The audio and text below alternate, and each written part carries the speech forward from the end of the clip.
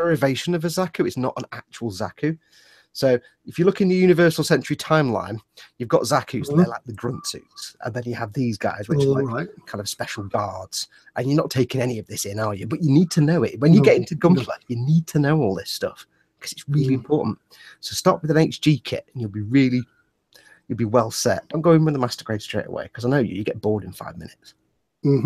So I'll get a perfect grade sent to you just to start you off because I know you like big things. Right. With us. Okay. Ted, right. I think we're on. Hang on. We're on. Hang on. Yeah. That was very interesting, Fox. I took it all. I soaked it in. Like a sponge. Like a sponge. I know, it's all gone now, isn't it? I know all about the different grades and things now. I even went out of focus. Ted can even spell HG. Yeah. All right. So I've made all the notes, and I'll get one. Yeah, I'll await the postman. Good evening, everybody. And that was a riveting half hour while Fox updated me and told me all about Gundams and things like that. He's learning. I'm learning. One day, maybe I will build sci-fi. You never know. Never know what's going to happen. Yeah, I needle both Ted and Pete about Gundams. Yeah. So just to clear it up again, they're not Transformers. Is that something you said right? Is that something you said at the start? I quit. I'm off. I'm going. Sorry. Right. Maybe you'll have to tell me some more after the stream. All right. Good evening, everybody. Welcome. It's Monday night. It's me and my old mate Fox down there in the corner. If you're watching, wavy hand. I fixed my camera. It was knackered last week. It's working now. Yeah, and the wind's dropped this week, so hopefully you can hear me. The cat. Did pills work, Ted? Is that what it was? Yeah. Unfortunately, I had Brussels sprouts for tea, so the wind might come back. You never know. Somebody in chat was saying they were a bit gassy as well. So right, yes. What we're going to do tonight? We don't know what we're going to do tonight. Planning isn't one of our strong points, but this is a stream for you guys to ask questions. If you do have any questions, just post them in large letters so we could see them. Hopefully we could see them anyway, but it moves so fast that we sometimes miss them. If you're watching this from if you're watching this from the eModels link, if you click on the little icon in the corner, the YouTube, if you're not watching on a tablet or anything like that, sometimes tablets won't do it, or if you're watching on the app, it'll fire you across to YouTube, and you can join in the chat if you want to. You don't have to, just sit and have us playing in the background. Right. Shall we have a look, see who's in? Was that a burp, Ted? It wasn't a burp. Did I burp? You kind of went. No, was that our first stream model stream burp? It was a microphone. It was a. And now you are a true man. Right, Chris is in from Ghost Models. He's one of the admins tonight, one of the moderators. If you do have any problems, if you want anything, just pick it up with the moderators, and hopefully they'll be able to sort you out. They're here just to see everybody behaves, but we all do anyway. Yeah, remember, it is a family-friendly stream, this, so no naughty behaviour in the chat. Yeah. Otherwise, you'll find yourself sort of locked out and you won't be able to come back again. Yes. So, right. You might get put on the naughty step first. Yeah. Unless it's like porn spam, in which case you're banned. Yeah. That's it. Right. Who's in? Steve Shed Scale Models. Hello, Steve. How are you? Have you seen that name before? I don't recall that. No, I think he's a newbie. We welcome everybody and all. So, young and old, professionals or amateurs or just people that want to glue bits together, everybody's welcome here. It's all about a bit of fun, not necessarily always model related chat. We'll talk about anything. Yes, we usually do. Yes, we usually do. TK is also one of your moderators for this evening. Yeah, TK's there as well. Sergeant Bones obviously picked up on the title of tonight's stream. No, Ted will never build sci-fi ever. He's afraid of it. Yep, a bit quaky. It's a bit like going to the dentist. I don't know. I've heard him talk about Millennium Falcon before now. I know. I've heard Ted say things about Millennium Falcon. So yeah, the only thing I've said about the Millennium Falcon, it's in your cupboard. Shut up! Shut up! It's behind you. 6. It's the magic number. It's the magic number. Go and carry on down. We got backstepped. Ahoy, mateys. Ahoy there. How are you? Gazin Malvern. Avast behind. Avast behind. I knew a girl like that once. Gazin Malvern's been in the chat before. He's from Malvern, apparently. We had that conversation once. Where's everybody from? And he went, I'm from Malvern. Gazin Malvern. Malvern. I've been at Malvern. Have I been at Malvern? I think I've been at Malvern. Yeah. Gareth Redford, before. Gareth Redford, Steve Shed. I keep repeating these. Steve Shed Scale Model says he's doing a bit of custom lighting and about to button up the saucer section, but needs to work out how to connect the top half of the wires to the bottom half without having a mile of wiring. The saucer section suggests he's building a Star Trek kit. It could be. You're building a Star Trek kit? What you As could for do, lighting, I have no idea.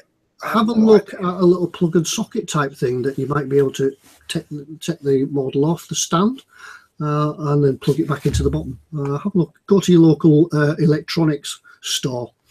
Have a look in there. Ask them for some ideas about sort of plugs and sockets that might work. I'm actually allergic to lighting. This Eagle's the first time I've ever done lighting, and that's because somebody else made the lighting setup for me, and I just stuck it in. Yeah. Well, we'll get you there. If I'm going to build sci-fi, we'll have you doing some lighting. Yeah, well, I've technically done it now, so it's ticked off. Sergeant Bourne said, technically everything is a ship. Tank is a land ship, planes are airships, Enterprise is a spaceship. So Ted must build a ship that comes from sci-fi. Good thinking. Thinking out the box. Yeah. I've got to tell you, I've just remembered, my brain works in random ways. The German word for starship is Raumschiff. I love that word. Raumschiff? Raumschiff. It means room ship or spaceship. Raum is space, you see, so spaceship. Yeah, I could pronounce that. If I had a go at pronouncing that, I could pronounce it wrong and the stream would be shut down. You pronounce it Edward. Edward. Italiario. Edward. Italiario. But it's EDU. So how could it be Edward? Edward. Eduardo. Yeah, Rusting Customs, just to handbrake. Oh, go on, Ted. Sorry, you were going to say something. Yeah, if it was Edward, it'd be EDW. So it must be Edward. So you've got to pronounce it properly. Well, W is double U, so it's still U. So it's the same. Okay, moving on. Yes, Rusting Customs says, Fox, I am building words. I can't even do English, and I'll take the mickey out of you. Fox, I'm building an Itelary Transit all beaten up. Good man. Put a shark mouth on it. It's the law. Yes. I have to put a shark mouth on it. Well, look, yeah, we'd love to see it. Yeah, that reminds us, we've got the gallery now on eModels, haven't we? And it's only another week till November. Yes, we will. 1st of November, Ted and I will knock heads together and pick our favourite 5-star rated photo in the eModels gallery, which is emodels.co.uk/gallery, I think. So if you've not uploaded a picture yet of one of your builds, stick it up there, do some reviews of people's builds, and they'll review yours, and we will pick a winner. And they are winning. Was it the Vought Corsair? The Vought Corsair. Yeah, I remember where it was this week. Something or other. Yeah, it was a very nice kit. It's a Tamiya one, wasn't it? A new release. Yeah. It's a new release and tooling of it, so it's got all the photo etch and everything, and it's like, whoa. Even I looked at it and thought, whoa, because it's Tamiya, and the Vought Corsair is kind of a cool plane with the little bundy wings. Yeah. So yes, 1st of November we will do that. So if you've not done it yet, get your picture uploaded to gallery. Yeah. Remember, you don't have to be professional. You don't have to be professional and everything like that. Amateur or whatever, we'll pick it on the one we like. Yeah. Not necessarily the best built or the best painted or the best presented or the best diorama or anything like that. We'll pick it on the one that we think, it's a nice model.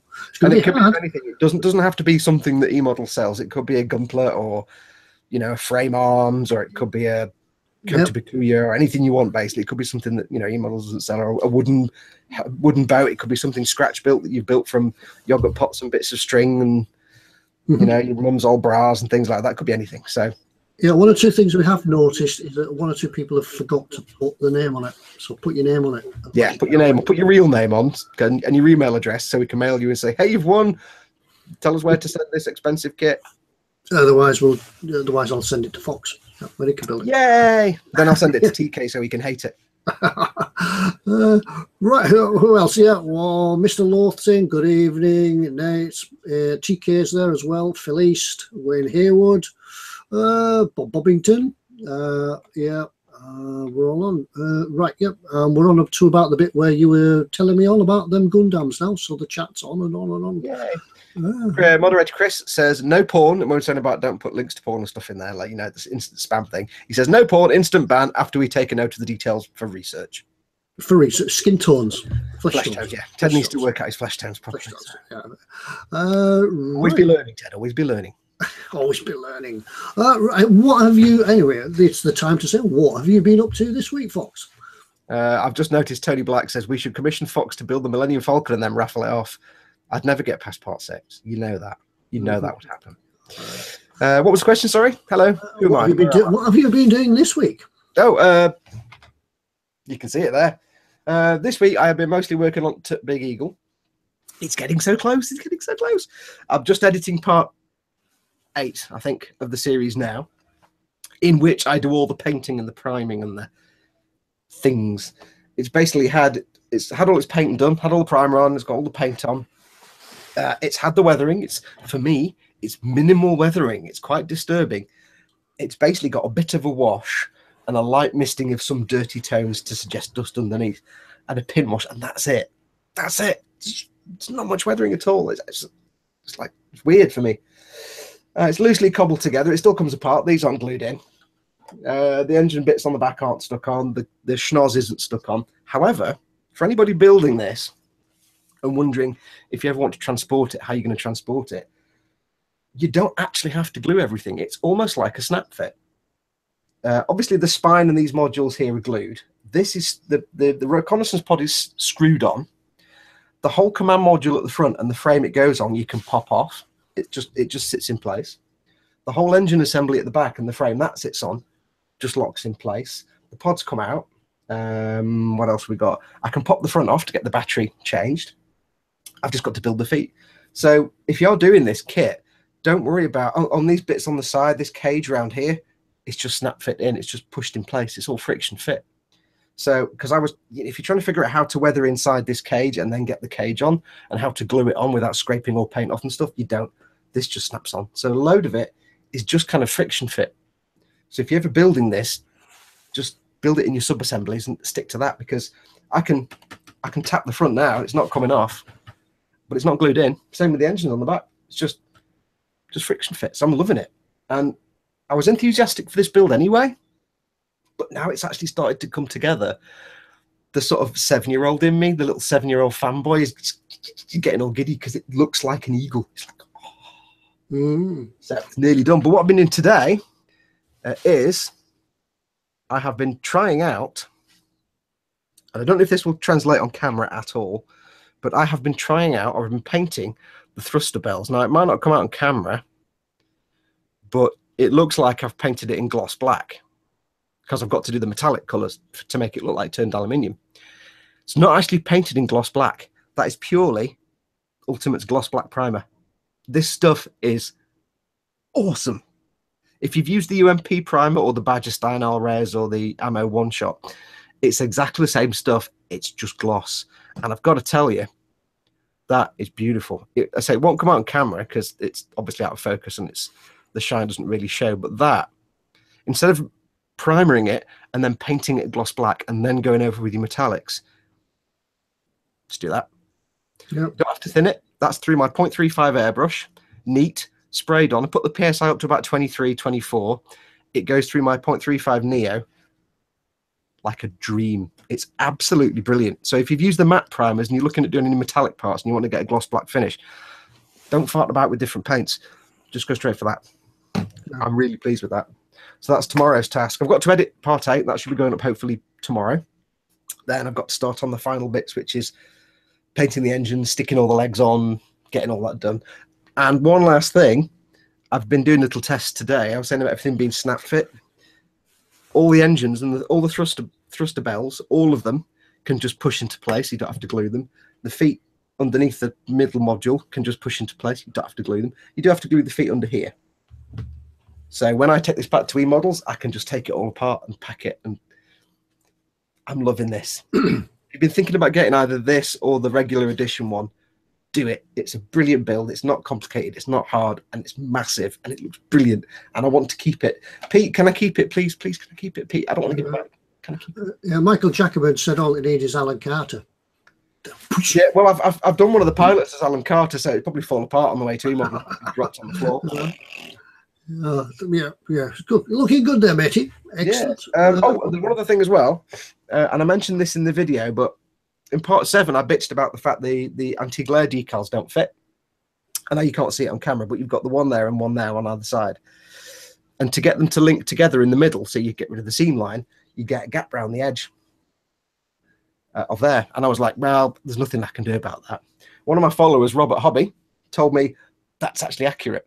That's how it's supposed to look. And he said I was the first person he's ever seen that's done the black anti-glare with a gap around the edge. And then I looked at a picture of the studio model, and he's absolutely right. There should be a gap, but most people do it up to the edge. So I was like, yes, by pure luck, I got it exactly right.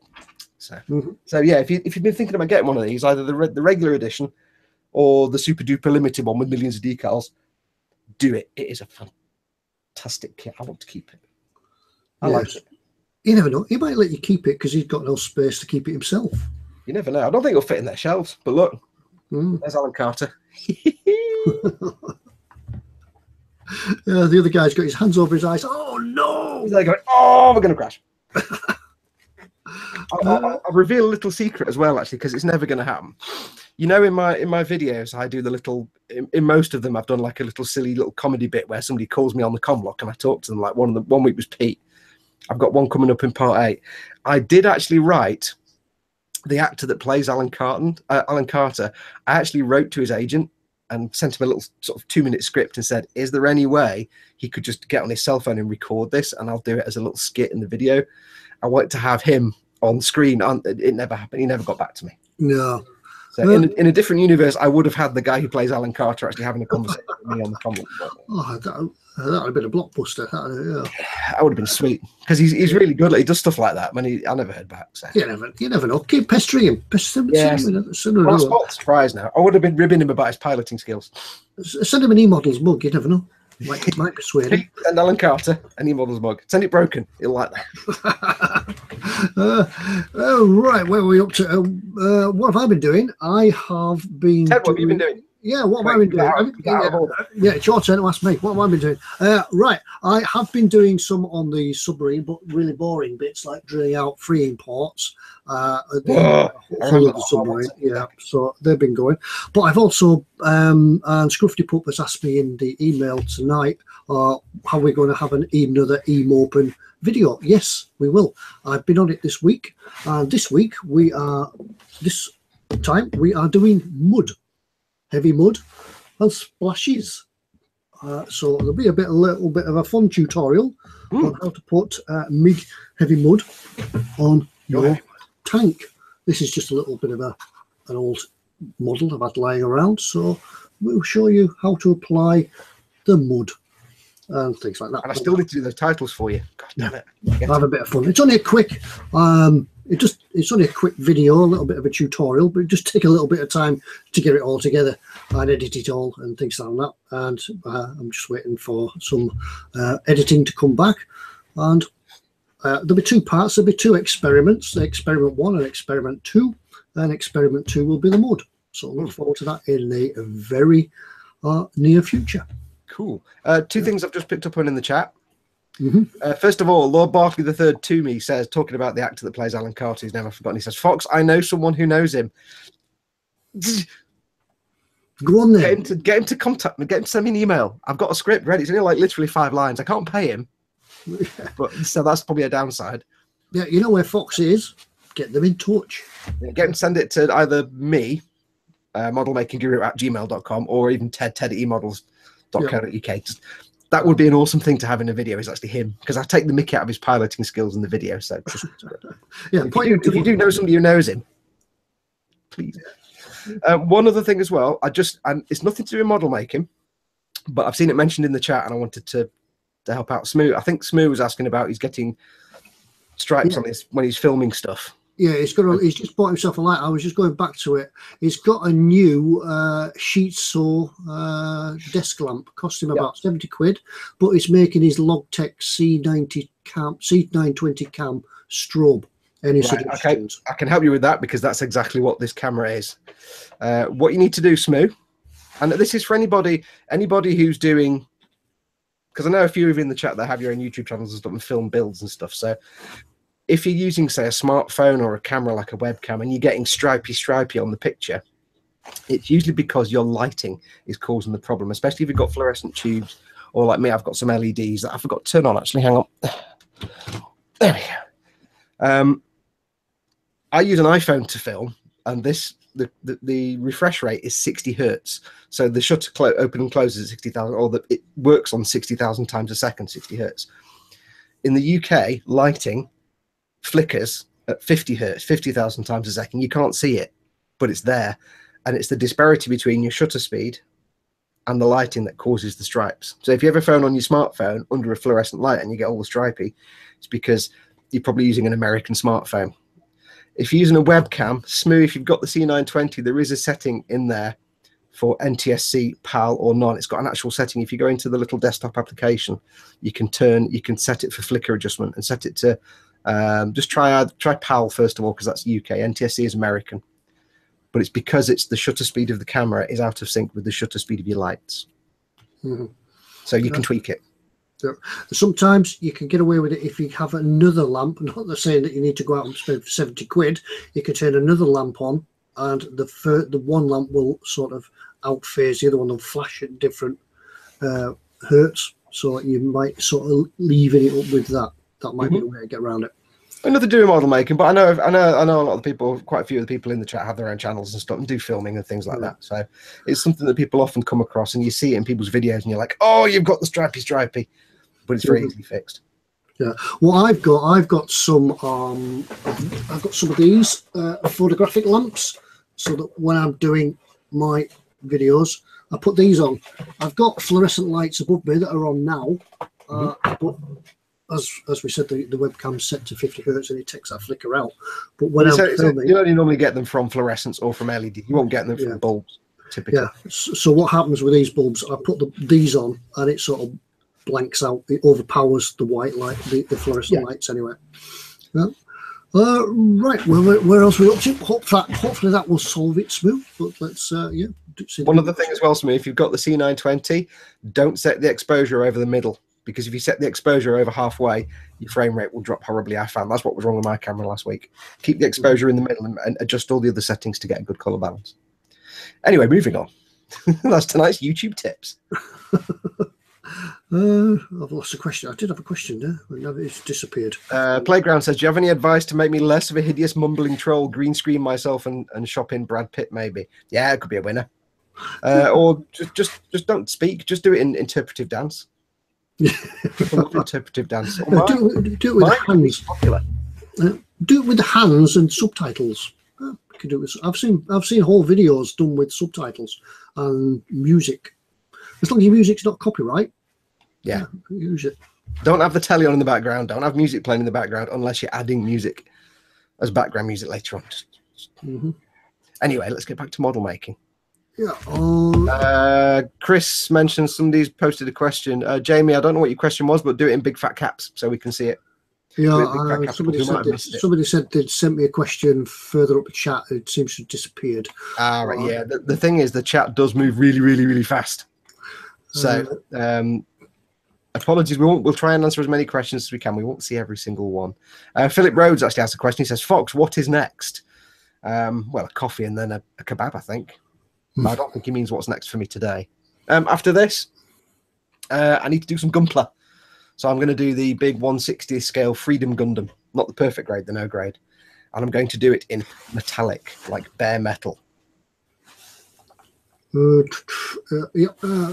Jackerman says he's got the top on his Panzer IV. Brilliant. I hope it worked. Hope the suggestion about moving those ammunition boxes inboard sort of cleared that problem with it up.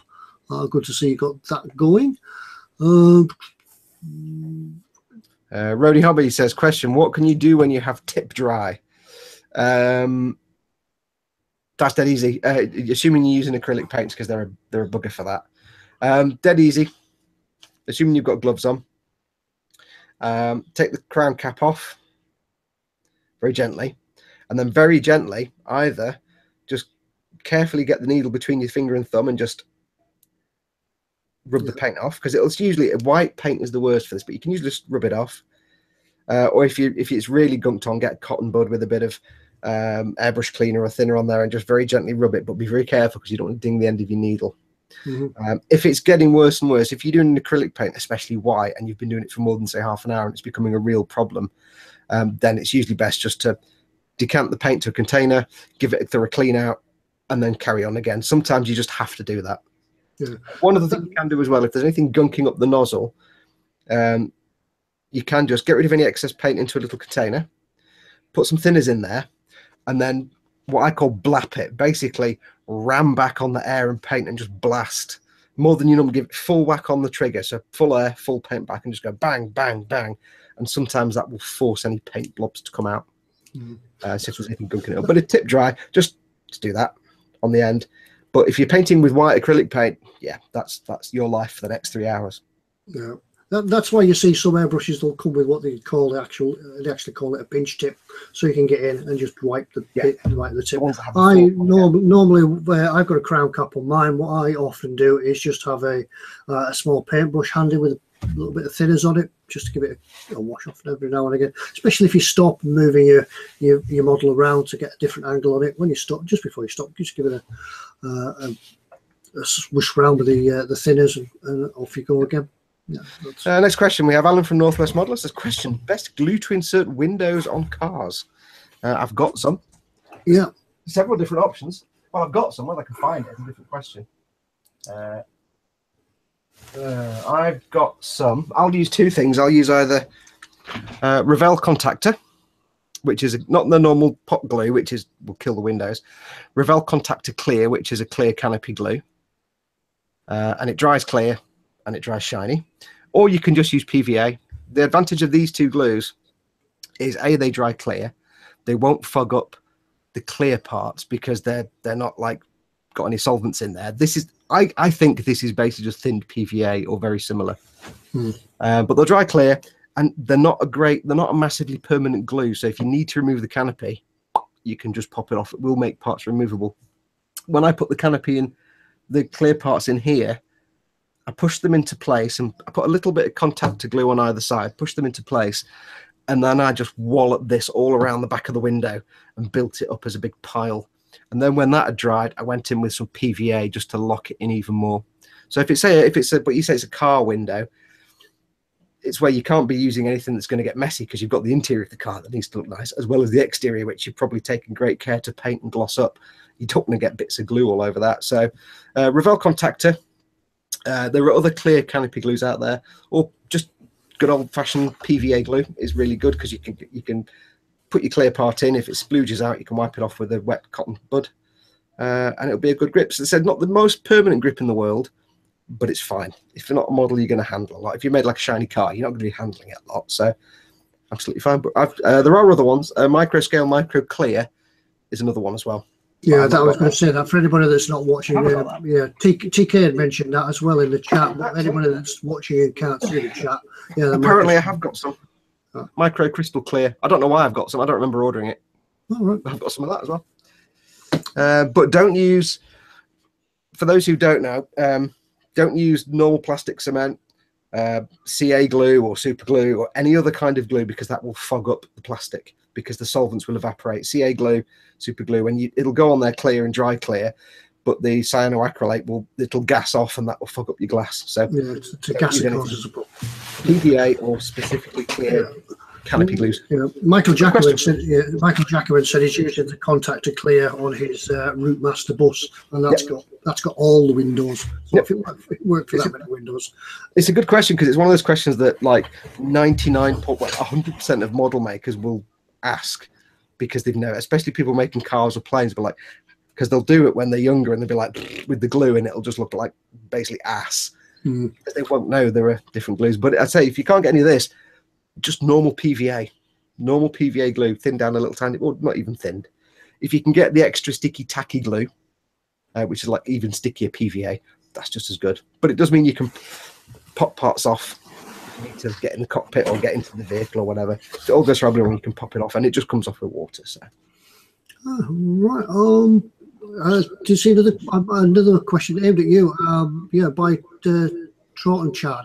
One of his Troughton Chad. Yeah, one of his Citadel dry paints has turned into a spongy mass that repels paintbrushes. Any way of getting back to workable paint? Hang on. You know how you just asked? You know how you just read that question out? Mm-hmm. My brain just listened to it and then completely didn't understand it because it turned itself off. What was the question again? Sorry. Citadel paint. His Citadel dry paints has turned into a spongy mass. Any way of getting it back to a workable paint? You can just block water back into it to thin it back down again. But the pot designs for those paints are notoriously badly designed, so they don't close properly once you've used them. I'd just say get a fresh paint. Yeah, I was going to say that as well. For the cost of them, just call it a day and go get another one. It's often a problem. You leave your paint open and it dries out. Yeah, the Citadel ones are classic for that because of the silly little pot designs. The one thing I hate about Citadel paints is dumbass little pot designs that once you get a paint built up on the back, you can't get that lid down properly. Yeah. So they do dry out really easily. But remember the days of the old Humbrol enamels? Well, they still have them now, but remember when we used to paint with them, and after so long you couldn't get the top back on because all of the grungy paint builds up. It just builds up. I'll tell you now, every time I go into my paint stash and I have to get an old, because I've got like 8 million Tamiya paints in that thing over there, and I've got all the modern pots, the little whatever they are, 10 mil, but I've still got a load of old pots, the big 25 mil pots they used to have. And sometimes there'll be one specific color I need, and I've only got it in like a 20-year-old pot. Now I know the paint inside is still fine, but you get it and you're like, you can't get the lid off because it's gunked up with paint. And I actually have downstairs in the kitchen a thing for getting lids off jars. You clamp it on, and I use that because once those lids get sealed on, you're like, oh, I can't get it off. I did see somebody that somewhere on Facebook that turned the pot upside down and put paint thinners in it, airbrush cleaner. That sort of did the job. It eased it off. So yeah, I don't know if it worked on a 20-year-old pot that hasn't been opened in about 18 years. Nothing lost if it doesn't. That's true. But you can just put water back into them. They do dry out, so you can just bang water back, and you can put normal thinners in there, like acrylic thinners. I don't know how that would affect their particular drying and self-leveling, because they are beautiful for self-leveling when you brush them. So I don't know how that would affect it. Playground since he started using pipettes to dispense paint to his palette, his Citadel pots close and stay liquid. Yeah. That's okay. There were a couple of questions that I spotted. Ted and Fox got my new airbrush like Fox, says Charmin Adrian. Did you get the Neo? Or is that what you mean? You got one of these? Yeah, these are brilliant. I love this. My Neo for Iwata. I must have a look at them. I must try them out when I go to Telford. This 22 days, I think it is, to Telford. I must try them out. Oh God. One other thing. A couple of people have said. I think Tony Black's mentioned it, and somebody else has mentioned it. They've also actually used Tamiya extra thin cement on clear parts, and it's not fogged up the glass. And I think Tony mentioned it in one of his videos as well. So that might be worth checking out. Not slapping it on. Don't slap it on. No, yeah. No. Carefully apply it to the surfaces and place the thing in place. That may well. I think I say Tony's done it, and it seemed to work. So it might be worth trying it on a spare kit just to make sure. You don't want to ruin a good kit. Yeah. I know I've missed a load of questions there. There's a load of questions. Yeah, the chat's been moving quite well tonight. Quite busy. There's a lot of chat. We do apologise if we do miss your questions, but either fire them through to ted@emodels.co.uk or put them in capital letters in the chat, and we'll try our best to see them. Shaman Adrian says for Christmas he's going to treat himself to the Eagle. Yeah. There's two choices: the standard edition and there's a specialist. And the only difference between the two is the specialist has a big poster and stuff like that, but it also comes with that 1 million more decals for all the little shading panels and things, which you can just mask off and paint, but it took me about a week to do the decals. But that's the major difference. You just get all the extra decals. So, but either of them, you still get exactly the same kit. It's brilliant. So do it. It'd be a good Christmas treat. Well, on the note about emails, Vincent says, Fox, it's the MIG stuff. I don't know what you're referring to. Tell me what you're referring to. Oh, no. Oh, sorry. Yes, when I was talking about the glue for clear parts, it's not, to me, extra thin. It's the Ammo by MiG extra thin glue. They brought out some glue. Yeah, apologies. I suddenly realised that. They've developed their own extra thin glue, and it's apparently good on canopy. So don't use Tamiya extra thin on clear parts. Let's just step that one back a bit. Thank you for reminding me of it, guys. Yeah, I did see something. I think it was on eModels. Yeah, Tony had it in his video, I think, or he's going to have it in a future video. That's probably where it is. Where I've seen. I knew I'd seen it somewhere. Right. Some questions for this evening from the emails. From Chris Williams over at Gross Models.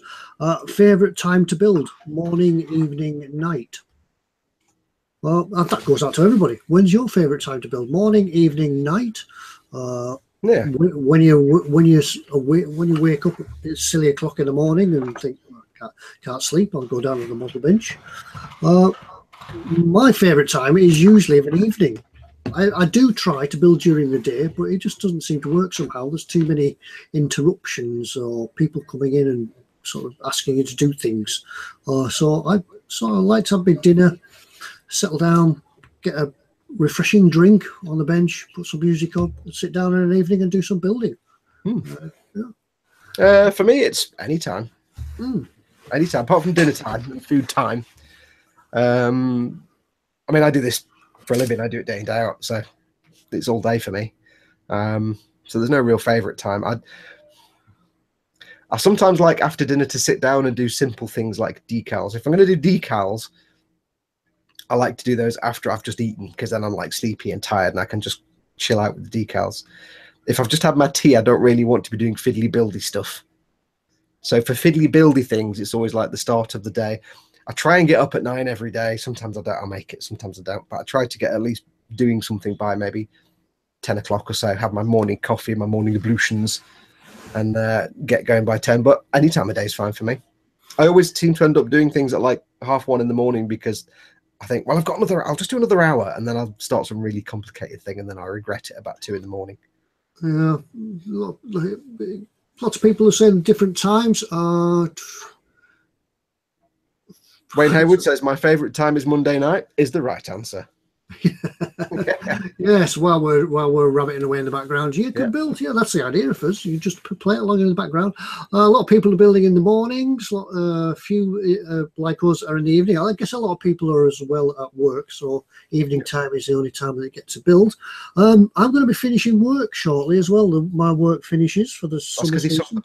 He crashed the boat some kits. So hopefully I'll be able to dedicate a little bit more time to building. But I do find that what happens is that sometimes I'll come in the workshop, because we've got the laundry machines, the washing machines in here as well. I'll come in the workshop to put some washing in the washing machine and think, oh, I didn't glue that bit on. Right, I'll just glue that bit on and then I'll go back in the house. And about 4 hours later, she's coming looking for me. Where you been? Oh, right. Yeah, I've finished my building now. So that's what happens. You're just walking past the bench. Oh, yeah, I have to glue that bit on. I didn't glue that. Was that dried yet? And then there you are. Shaman. Michael Jackman says daytime because the paints don't look right in artificial light. Good point. Good point, yeah. Kenneth says, I like 3 a.m. for painting. Yeah, I know you, Kenneth. That sounds about right for you, that does.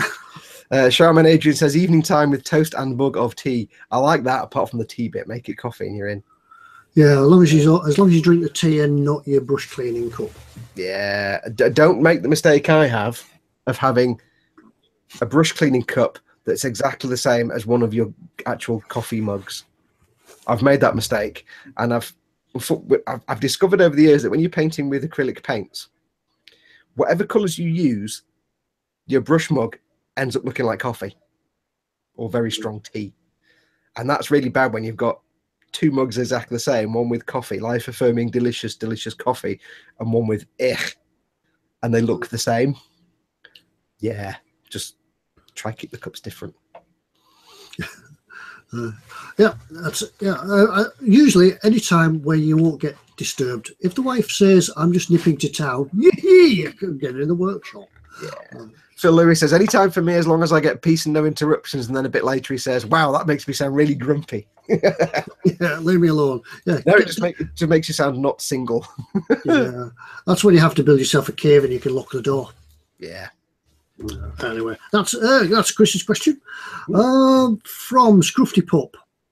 His first part of this question he sent us in. Have we, excuse me, I'm burping again. Yeah, he burps. Ted burps. Burped. Next up, Ted will swear. Hi, Ted and Fox. Have we or any viewers had any experience with MHAR kits? With who? EMHAR.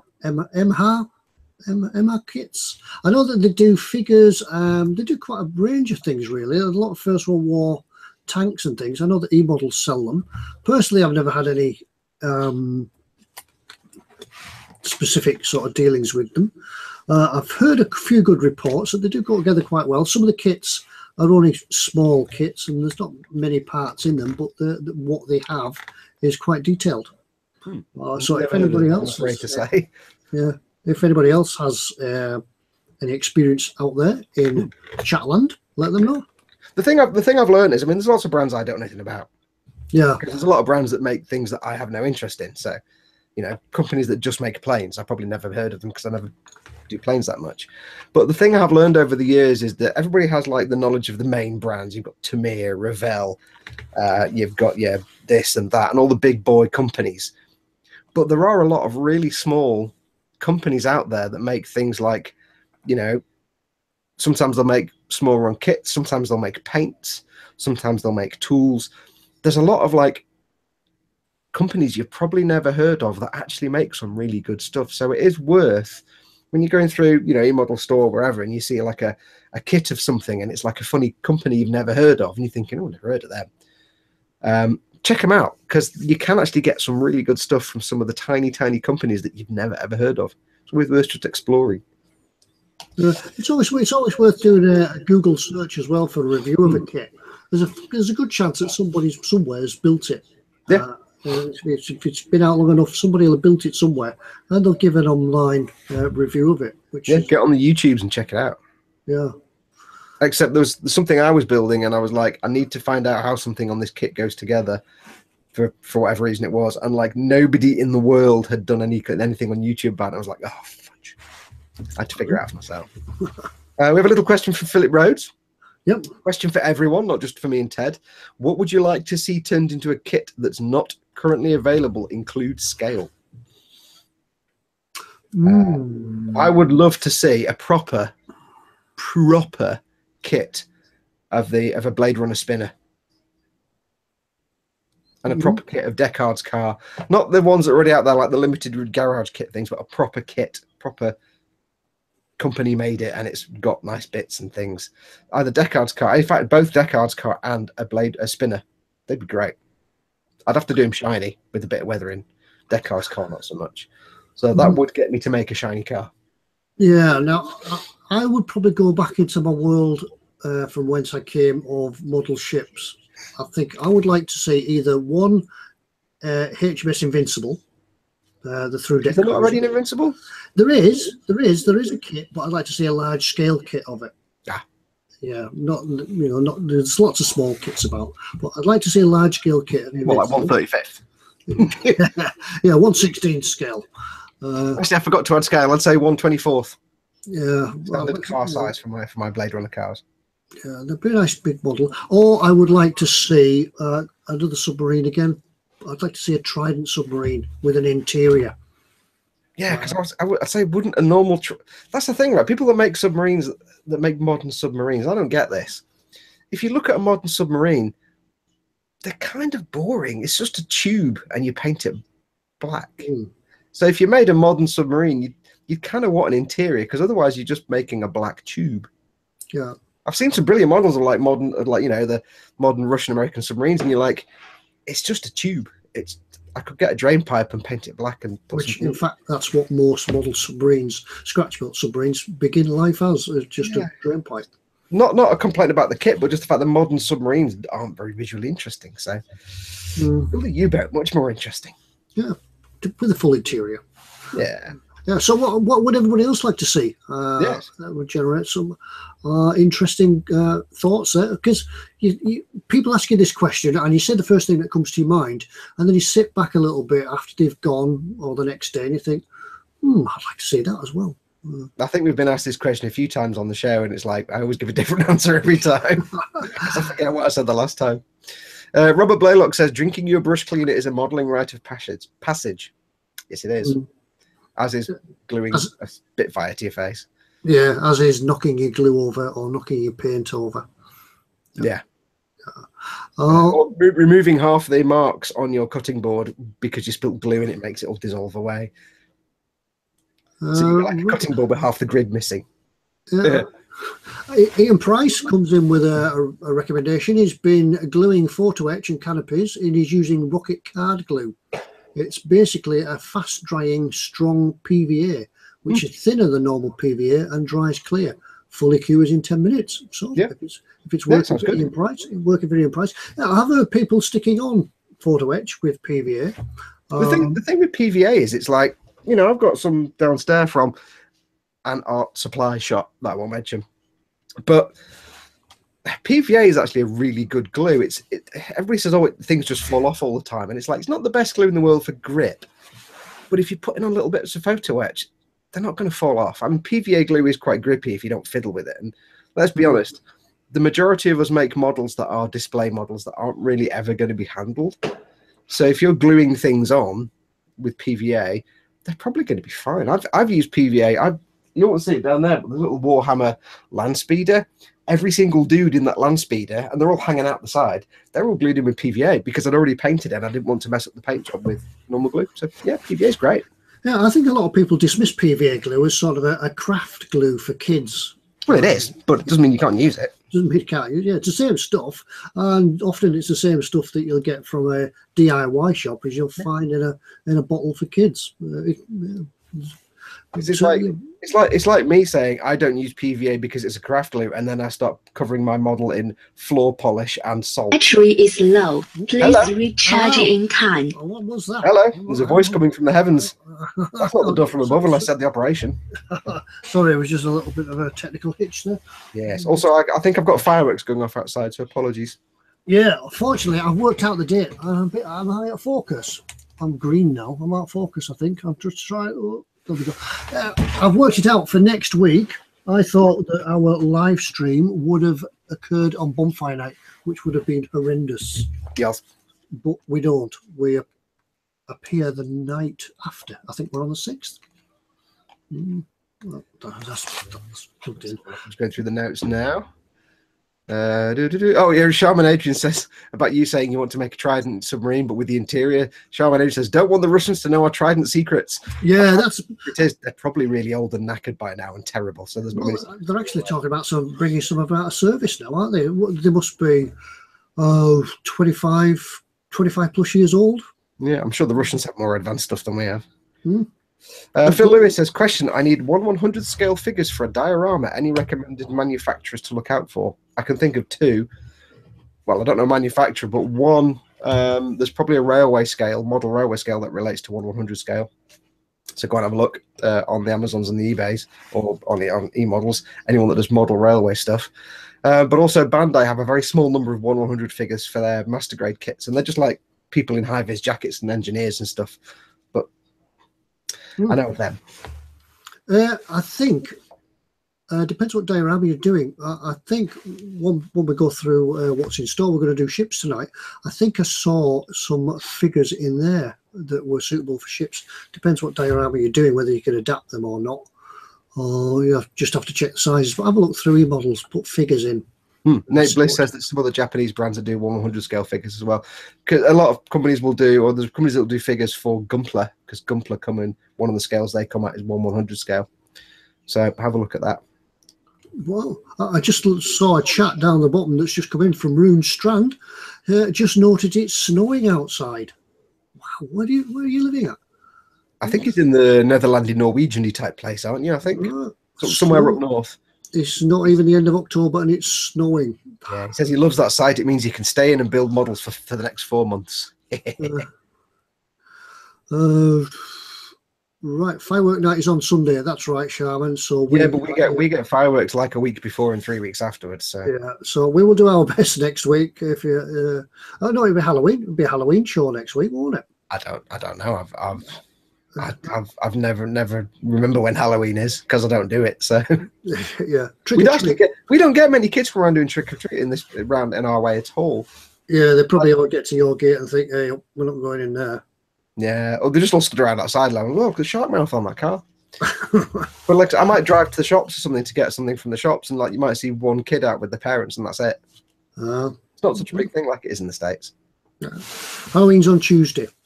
Yeah, so we could have a spooktacular Halloween show next week. Spoopy. Spooktacular. We'll think about that. It could be a theme for our what's in store, maybe. Yeah, Smooth said you guys won't need masks then. Lol. Oh, there's no way to talk about Ted. Yeah. On that note, let's go and have a look what's in store, shall we? Yes. Yes, it's getting up for that time. Yeah, right. I've got to find the right button to press. Oh God! Don't press the wrong button. Right. It's been nice knowing you all. But yeah, if we lose you all, I'll have to look it on you as well, won't I? Yeah, look it on you, not me. Don't look it on me. Yeah, look it on you. So no, look it on me. Yeah, that's it. Yeah, I'm lost tonight. Right, screen sharing screen. Let's have a look at what's in store, people. Right, can you see that? Are we all what's in store? Right, good. Now there's a theme for tonight. As always, we have a theme for tonight. Yeah. What's the theme, Ted? Yeah, we'll just open the page there on the offers. Don't forget, have a look in offers. If you're wanting any kits, if you're dipping into eModels, first page you should go to is offers and see what's in store, see what's on offer this week. And it seems strange that sometimes some of the stuff that we've mentioned in the live streams appear on the offers page as well. So yeah, that was in last week. We did that last week, didn't we? We did. Yeah. I'm just going to stick this heat hawk back on the back of this Giara Zulu while you're talking. Ah, right. It fell off. Is that transformer thing? Shut up. Right.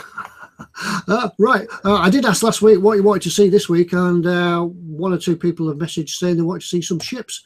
So we can have a look at some ships of various. So the theme for tonight is big boats. Yeah, big boats. I like big boats, and I cannot lie. This is one of the kits that I'd actually thought of building a while ago.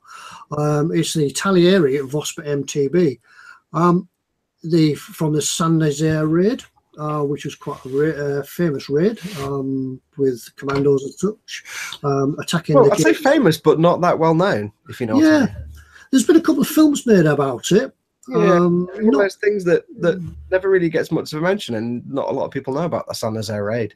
Yeah, basically, for those that don't know, it was a group of MTVs escorting a converted Lend-Lease ship, which had been made to look like a German warship, into the San Nazaire dockyard.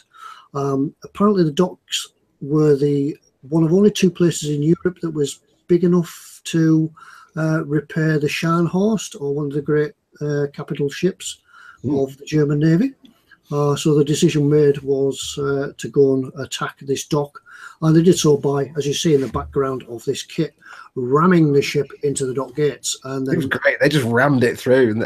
Was the plan to ram it through, get it stuck, and then explode it? It was. Unfortunately, something went wrong with the timers on the.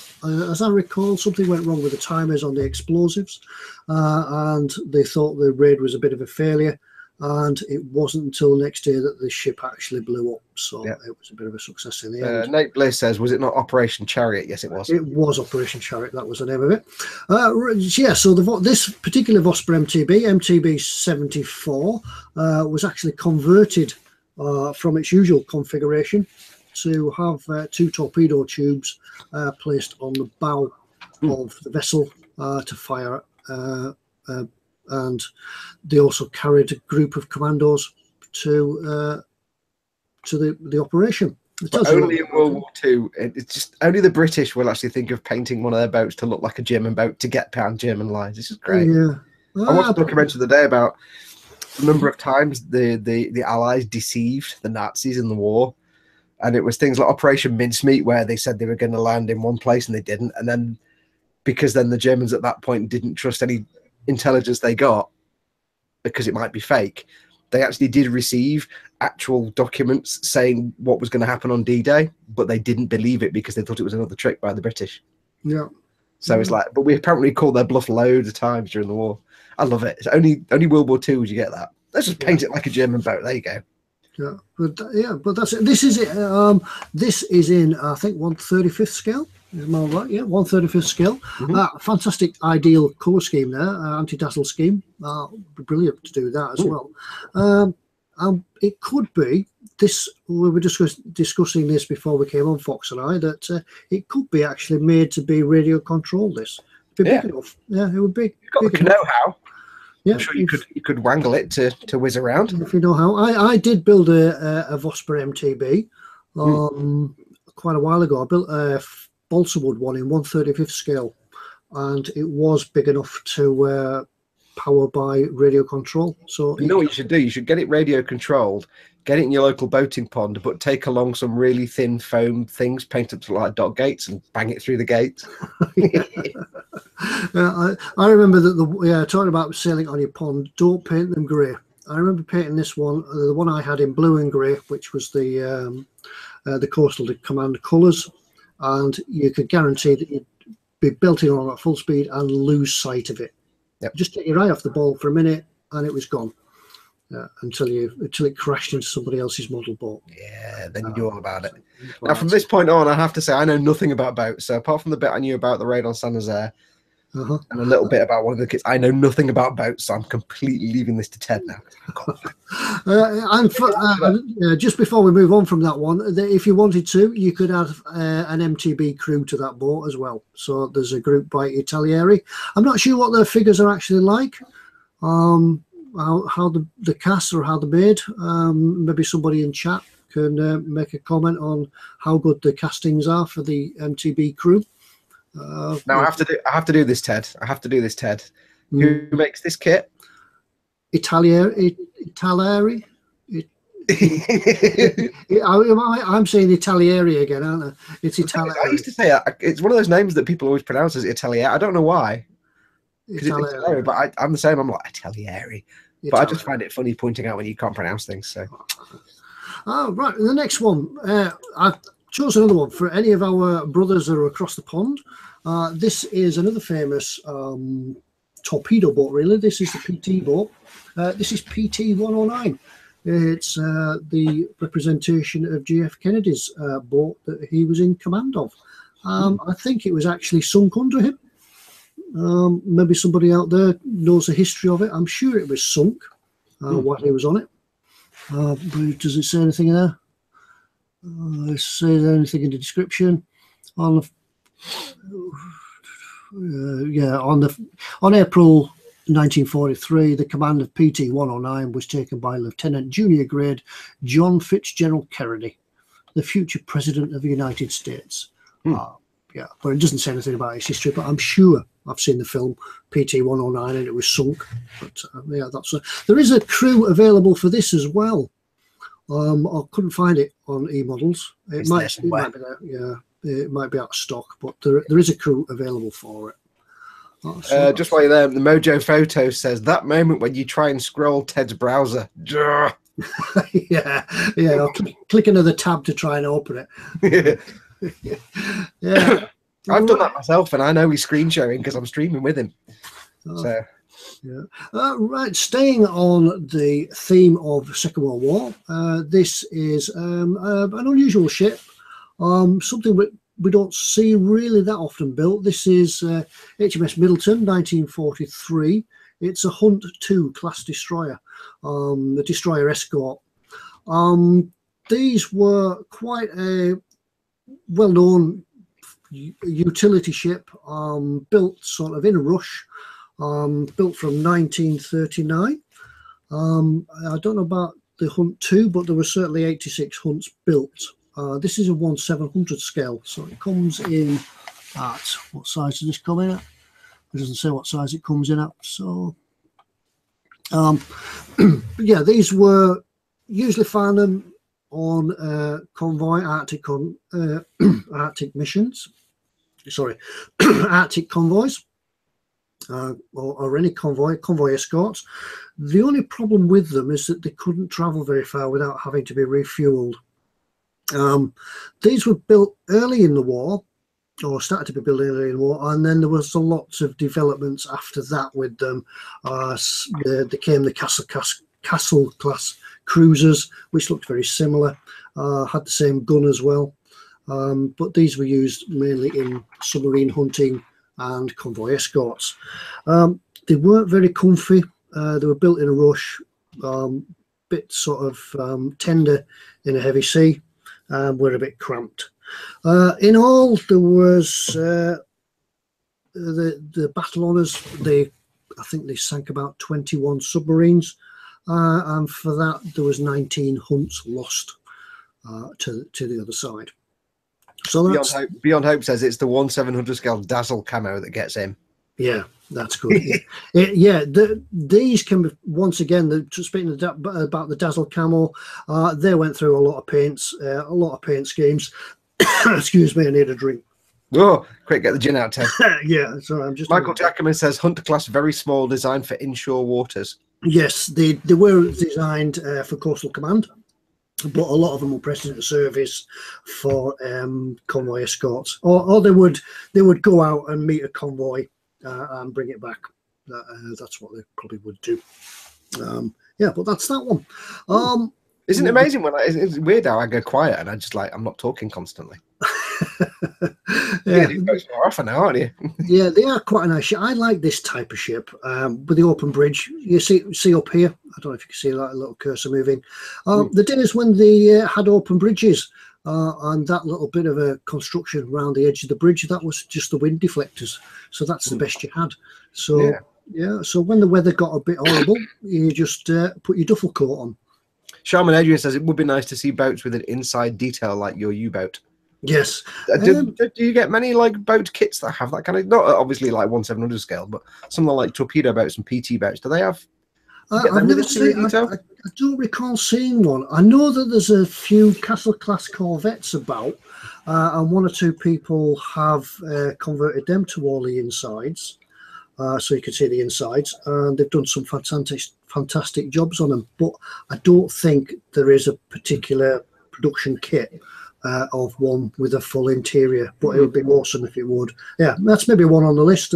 Somebody asked that question before. What would you like to see? Yeah, a World War II ship with an interior. Yeah, be awesome. So that's that one, and that one there for 1/700 scale boat, 10.79. Yeah, tenner, 11 quid. Good weekend build. Good weekend build. Yeah. Moving on, the next one. This one. If I'd known about this 2 or 3 years ago when I was building my Revell 7C. Oh. Yeah, now I couldn't find the submarine because I was going to show the submarine and just bring back horrid memories for Fox. Yes. Drilling all those freeing ports out like I'm doing on mine. It was a good kit. It was a good kit. Some of the detail on it was a bit lumpy, but the actual hull was quite good. But yeah, drilling out all those freeing ports. Ugh. Yeah, but as you said, in your build, the figures let it down. I think maybe Revell have realised this. It is an old kit, and these are all figures, but they probably brought this kit out to sort of get around and put some decent figures in. For those that don't know, I've built a couple of Revell's 172nd Wolfpack 7C U-boats. It is a nice kit. It's 3 foot long, and when you finished it and painted it, it looks fantastic. It's got issues, but then, it's just like every kit, it's got some issues. But the one thing that I didn't like about it was it comes with 150 billion figures. But first and foremost, they're little figures on a stand, on a base. And also they're made out of blue plastic vinyl, which is bendy, floppy, stretchy, so you can't really paint it. So they give you all these, they're really nicely sculpted, lots of little details in these little 1/72 scale figures. But you can't use them because as soon as you prime them and paint them, it just chips off because if you touch them, they bend. So that really, they always got thrown away. So now they brought these out as hopefully, I assume in plastic and polystyrene, not vinyl, and not with little bases on them, then they are, if they're the same figures and they look exactly the same, they are really nice little sculpts. So it's worth picking this up if you're building that U-boat because it is a really nice kit once you've finished it. Yeah. So yeah, I think the little blue figures were just sort of like a museum type piece, weren't they? They weren't actually probably meant to be painted. I don't know, because they were beautifully sculpted. They were like, you know, the guy had a big thing of there's one of the characters has a big like thing of rope next to him, and you can see all the texture on the rope, and this is in 1/72 scale. So, but they were just completely useless. So if you are buying that kit, and it's not a bad kit, if you are getting that kit, pick up these as well and throw the other figures away, because they're more like little toy soldiers you got in the 70s than anything else. Once again, for £6.74p. Yeah, can't be all that bad. Ray Aquilina is in from Malta. Hey, Ray. Hi, Ray. How are you? People from all over the world. Finally, what's in store tonight? Couldn't really go past mentioning warships without mentioning HMS Dreadnought. This was really the turning point in modern warship building. The Dreadnought was first of its class. From then, the ships became pre-Dreadnought or post-Dreadnought. It was really a sort of a change in the way warships were built. A huge ironclad, built in 1906. You're a huge ironclad. Yeah, it was built in a year and a day. From its concept, from its laying down to its building. The Admiral, I think it was Admiral Fisher, wanted it built in a year. So before they'd laid everything down, they'd stockpiled all the steel and everything. And I think within a month, the keel was laid and they were putting bulkheads in. I did read something about the workforce were forced to work. Overtime was compulsory. Meal breaks were 30 minutes, and a year and a day, and it was finished. It was built in Plymouth. Any guys from Plymouth down there? Plymouth. That's right. That's not a Plymouth accent, is it? No, I'll shut up now. Carry on, Ted. Yeah, I'll go back to sleep now. Yeah. So the famous dockyard at Plymouth. That's where it was built. And the thing about this ship, it was meant to be sort of the great warship of the day, but it never actually fired a shot in anchor. It didn't take a part in Jutland. It was in for refit. The only claim to fame it does have, it was credited with ramming a U-boat, but it never fired those guns in anger. What else could I say about it? I do know it was powered by steam turbines. You're a steam turbine. The first capital ship to be powered by steam turbines. And it was, at the time, the fastest battleship in the world. And once the German Kriegsmarine saw it, they had to change their views of building their own ships and had to build to match it. So, yeah, that was Dreadnought, a turning point in the world's navies. Well, we learned some things tonight, Ted. Yeah, a bit of history. You can pronounce Kriegsmarine. Kriegsmarine. You can pronounce that, which is quite impressive. So, jumping to 1/700 scale, that would go, although probably a different era, but that would go with the Hunt class crew destroyer, 1/700 scale. Does it say how long that one is? Yeah, it's 230.9 millimeters, 23 centimeters long. With a beam of 36 centimeters. When it comes to boats, Ted, you are James May, aren't you? I am a bit of a everything. Bit of a nerd. You know all the things. I reckon I could have just gone out and got a curry and sat down and had my tea around, and you would have just been happy going on there for hours. Know your beans. Yeah, perhaps I have the advantage of being able to pick what we show and what's in store. Yeah, there is that. So I pick the ones that I know about. Always an advantage that we like to take care, make most of. Yeah. Now I do think this one being trumpeter, I know that there is. It shows you here. There's some photo etch for it. There's lots. John Hope does ask if it's a waterline or full hull. I think it's a full hull. Full hull. Let's have a look there. I know with Tamir ones, they're usually titled as a waterline kit, aren't they? Yeah. Is that the Dreadnought? Yeah. Up there, that place up there, I don't know if you can see, if you've got your screen big enough, that place up there, the little crow's nest at the top, that's gunnery control. It's worth. He knows all the things. So it's all the things. Fantastic ship, lovely little ship. Robert Blaylock does ask if you're James May. Does that make me Richard Hammond? Yeah. I'd rather be Richard Hammond than Clarkson. Yeah. So lovely little ship. Right. Let's come back. Let's stop sharing. Let's find the right button to press to stop sharing. And come back. No doubt when I come back, share. I'll be out of focus again. Yep. Yes. We had a couple of questions come in while you were doing your shippy things. I've actually lost all of them, apart from one.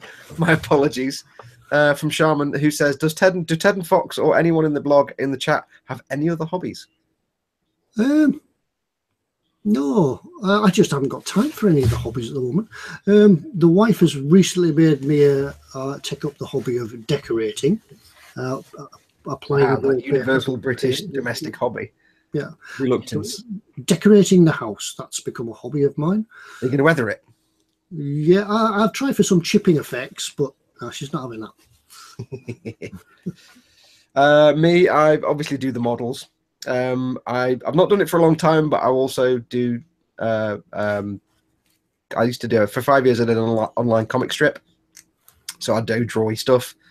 And about many years ago, I used to compose music, write and compose music, but I haven't done that in a long time. If you watch my videos, it's usually my music, so I haven't done that in a long time. All my music equipment used to be here. It's not there anymore. Somebody else in the chat also asked how the Eagle was coming on, so I assume they missed the beginning. It's there. It's coming on quite nicely. Just a little bit of, little tiny bit of weathering left to do, and I've got all the engines in gloss black ready for the metal colours, and then it's kind of done then. So episode 8 should be up in the next day or two, and then episode 9 should be the last one. So if you saw this earlier in the stream, you'll have heard all that before. But for anybody else who missed the beginning, that's where we're up to. I love it. Get yourself one. It's awesome. Yeah, I'm just going back through the chat as you were catching up there. Trot and Chard says Cruel Sea was an awesome movie. Yeah, it was an awesome movie. He's got a Revell 172 Flower Class Snowberry, and he's eventually going to turn it into the Compass Rose. The Compass Rose. Apparently, it's locked on you, Ted. Apparently. Oh, is it locked on me? Sorry. Unlock it. It's unlocked. Yeah. So just to refresh for whoever I was talking to a minute ago, it's there. That's the Eagle. It's done. There you go. It's not done yet. It's not finished. Yeah. Run this when we're finished. Run the stream back, and you can see Fox giving a full insight to what. I did about a 10-minute stint at the start. I'll do a bit of silly things for you. It was at the start, so it'll be easy to find. Brett Nelson got a rare Monday off. Stefan Last is a record collector, mostly CDs. Got 5,000 of them. Wow. Does that make me then just a CD collector? Yeah, Michael Jackman says, we mentioned the Dreadnought there. He says the Trumpeter 1/330 scale is a much better. Yeah, well, probably would be. Nice. Of course, the only boat I'm interested in, the only boat I'm going to make is my Space Battleship Yamato, which is there and still looking at me. I'm going to get around to it eventually. I will. On that note, I was just looking at a message there from Tony Black. The Brits sold Japan battleships. Yes. Yeah. So. That was mentioned in one of these eModel streams at some point. There was something about. Yeah, we mentioned that because my Casa street in somewhere, and there's some street in. My Casa, the Japanese battleship My Casa, is to Japan what the Victory is to us. It's a historic battleship. It's in a museum. Well, it's a museum in Japan, and it's was built here in Barrow. Yep, Barrow. It was built in Barrow. I went to Bradford then, didn't I? Barrow. That's not Barrow. Barrow's Barrow. Yeah. So one or two people now are talking about what their other hobbies are. Linda Pell says astronomy. Watching. Nice. Instant respect. Yeah. I like people that like the sciences. I'm one of those people that I had a really pointless science education at school because it was like chemistry just was really badly taught. Biology was interesting, but basic. And physics was here, let's make a circuit. Boring. Since I left school, I've learned more about physics and cosmology and everything else than just by learning it. Stefan Last, hang on, a couple of things. Kenneth says he's a part-time model builder, a full-time model collector. It's a disease. We've all got it. Yeah. We've all got it. Yeah, Carl says he does photography. Yep. Von Holdinghausen. Yeah, Von Holdinghausen says they were built on commission for Japan, the battleships. Mm. Stefan Last says, has Fox released any music anywhere we can have a listen? Yeah, but I don't know. I don't think I can put the link into chat. Yeah, Dog Sounds, isn't it? Yeah, if you go, I can't put it in chat, but it's basically if you go to dogsounds.com, I'll try it. Hang on. Make sure I've got it right. I don't think I'll let you put it in. No, I'll see if I can get that. Actually works. Hang on. I hope I spell it right. Basically, I released an album with the music, but then I made it public domain, so it's free to anyone to use as they see fit. If you go to dogsounds.com, GODSOUNDS, and then on the right hand side there should be some menu options, and it'll say Dog Sounds music free. Get it here. You can download. You can download it. You can use it in YouTube. You don't have to credit me. You can mix it, and match it. It's all public domain now. I made it all public domain. So yeah, you'll find many of us YouTubers, eModelers, that when we put music in our eModels videos, it's usually courtesy of Fox. Yep. Or if you go to freepd.com, that's a website that does free public domain music. I'm on there as well. There was a load of, as well as a load of other stuff. Right. Yep, just working down again. Trotton Child says, working on miniatures on a film at the moment. Apart from that, kids and grandkids. Don't care about the last bit. The working on miniatures on a film bit. You mean actual miniatures for a film? Can you tell us? Is it a secret? A lot of this stuff's secret, isn't it? You mean actually making studio miniatures?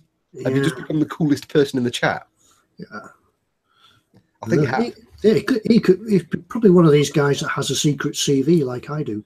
Yeah, could be. You probably like, it's like, I tell you, got to tell you, if you're ever thinking of getting into scratch building stuff, and I admit I can't do it, but if you're ever thinking about getting into scratch building stuff, just go and read up about the people that made studio models way back in the 70s and 80s, like, the guys that made the Eagle for TV, or the Thunderbirds models, or anything like that, or the people that made the Star Wars models at ILM, or just how they built those things is incredible, and it's all scratch built. So yeah, just go and check it out, man. I was reading up about how they made this thing, and it's fascinating. Brass tubes and perspex and wood and everything. It's great. There's a question coming. Frankel is an old model kit that is discovered, and the decals have yellowed. Is there any cure? I think really they'll be rather fragile if you try to use them. Yeah. Yeah. If it's that old and they've kind of gone, it's UV damage that makes them yellow, and sometimes it's the chemicals in them as well. If they're that old, they're not going to unyellow. Yeah. So I would just tend to see if you can get some new ones. Yeah. There's a lot of aftermarket decal makers out there that, or ask around. Somebody might have the kit. Yeah. Be willing to separate them and send you the decals. That's often works quite well. A couple of people have said sunlight, put them in a clear plastic bag and leave them face up on a sunny window for a few days or weeks. That might work. It depends on what's caused the degradation. Yeah, nothing lost, is there? No. Yeah. For most things, you can actually get modern decals now anyway. So give it a try. Yeah. Somebody asked a question, where was it? Sharman says, when putting a kit together, do you research the subject? I do. I quite enjoy doing that bit, actually. I won't sort of research it in depth, but I'll look for pictures of the model. I'll look for a bit of history about it. I might read the odd book about it, just to, I wouldn't say get in the groove for it, just a bit out of interest, really. But you usually find me Googling pictures. I'm trying to find more interesting, bits to add. Extra bits to tick off, that's it, and then I'll just ignore it all and do what the instructions say. Yeah, for me, there's probably two reasons why I would do it. Because I used to make models all the time, then I fell out of it for like 10 or 15 years, and then I got back into it again. So before that, getting back into it, I never used to research them. I used to make them for fun. When I got back into the hobby, I did the same. I followed the instructions until I was commissioned to build that Revell U-boat. Then I had to do my research because obviously I was making a model for someone else and they wanted it to look a very specific way. So then I started researching the U-boats, And that kind of got me into doing the research for a build then. So if it's something real world, then yes, I'll try and do research to see what the real thing looks like. If it's something fictitious, like a TV or a movie model, I'll research what the actual studio model looks like, because I'll always make the decision of, do I want to make it look like the fictional vehicle, as in what the vehicle is supposed to look like, or do I want to make it look like the actual studio model? Because when you're doing a filming miniature build, often what you see on screen is nothing like what the actual model. If you look at a real studio model, they've usually got really bad paint jobs because they're made quickly. So when I do my Federation runabout, hello, sorry, ladies in your room again. Yes, yeah. Yeah, when I'm doing my Federation runabout at some point in the future, I'll probably make it look like I've got a choice of making it like the studio model, which is kind of really badly painted. It really was, or what you see it as on screen. And then there's just stuff that the only research I'll do for Gunpla is what is often, if I want to paint it a made-up color scheme, so I'll go online to look at other people's paint jobs of that same kit to see what they've come with, because coming up with color schemes for Gundams is actually really, really hard. It's not as easy as you think. So I tend to research now more because, especially if it's a real thing, I want to make it look, and if it's a studio model I'm building like this, then yes, I want to make it look like the studio model if I can. Speaking of studio models, Trot and Charge got back to us, and as we thought, you can't say anymore. Small budget and signed a contract, so we can't say too much. Oh, does it involve just tell us it involves spaceships? Spaceships. Tanks. Spaceships. Tanks. Yeah, so that's it. Yeah, and Phil Rhodes. Yeah, I do have a secret CV. I can't tell you about it. Yeah. Zadster says for his Junkers 52, he keeps watching Where Eagles Dare. Yeah. Yeah. Watch films. They're often good research. Trot and Chart says no, but I don't know if that means no, it's not spaceships, or no, it's not whatever you said, tanks. Chris Smith said if studio models are badly painted, then all of mine must be studio models. Yeah. The surprising thing is with studio models, and if you're into that kind of thing, I really recommend looking up as much as you can. There's two different types of studio models. There's the hero model, and then there's the background models. And especially in Star Trek, because I spent years making Star Trek kits, you have the hero model, which is the big budget model. Like, for example, Voyager. They spent weeks and weeks building the filming miniature. By miniature, I mean it's like 6 foot long. Voyager, and it's all fully lit and stuff. And that's a beautiful paint job. But then you have models that were made in a hurry. So things that, they didn't spend a big budget or put a lot of time into it. So things like the runabouts were still well painted, but not quite as good. And they had other lits and bobs. And then they had the sort of ship of the week models, which were ones that you'd see in one episode in the distance in the background. And there was a tradition at Paramount that what they used to do was, when they were filming DS9 and they got to the bit where they'd have all the Federation starships in the massive fleet ready to attack the Dominion, hundreds of spaceships on screen, what they basically did was they got a load of like AMT, Revell, kits of various spaceships and all kinds of Starfleet. Basically went out, bought a load of Revell kits of Voyager and all the starships. And they just kind of said to all the staff, just kit bash something. This is like people in the production office and script writers and secretary, just kit bash something and just paint it. It doesn't matter how bad it is. And I saw pictures of some of these like ships of the fleet, and there were things like Voyager with the nacelle stuck on the top and a saucer underneath, and they were like painted like they just got a brush and gone, and they were like green and pink and red and yellow, but they didn't care. They just needed stuff in the background. So it does vary. Studio models can vary from exquisite quality for the big filming hero models down to real rough stuff where they've just made it out of wood and a bit of perspex. So do the research, because if you're reproducing a studio model, you can sometimes actually save yourself a lot of work. You can actually realize if you're doing the studio model, I could spend months and months painting this model to look super realistic. But if I do the studio model, I can do it in half the time, because when they did weathering, they just got paint and went through a straw. You could reproduce that. So there you go. There we go. Oh. Like I've probably done more weathering on this than they actually did on the filming miniature, and that's just a wash, a pin wash, and a bit of spray of mist. There's not really much weathering on that, on the real thing. So I think somebody said that the Doctor Who models look more close up. yes, Yeah. well, it's like things like the Federation Runabout again. When you get the kit, you've got 2 holes into the interior for the windows and clear parts, but there's no interior.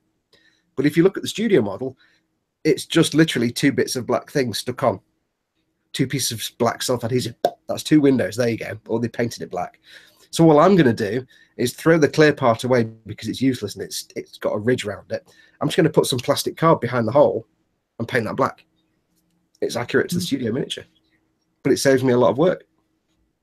Yeah. So do your research. It's really good. It's also good fun just looking at how bad these things actually look when you see them for real and not actually on, especially things made 10, 20 years ago when high def TV didn't exist. Everything was 480p and they didn't have to worry about it. Yeah, right. Fox, how about a demo of the Eagle lighting? I think I could do, but there's great big masking tape over at Windows. Right, you could have turned it. And I can't show you that other bit either. Actually, can I do it? Let's have a look. I've got to take my tape out now. Hang on. It still works. Oh, well, yeah. You can't see it from that side. I think we're getting an echo from your speaker, Fox.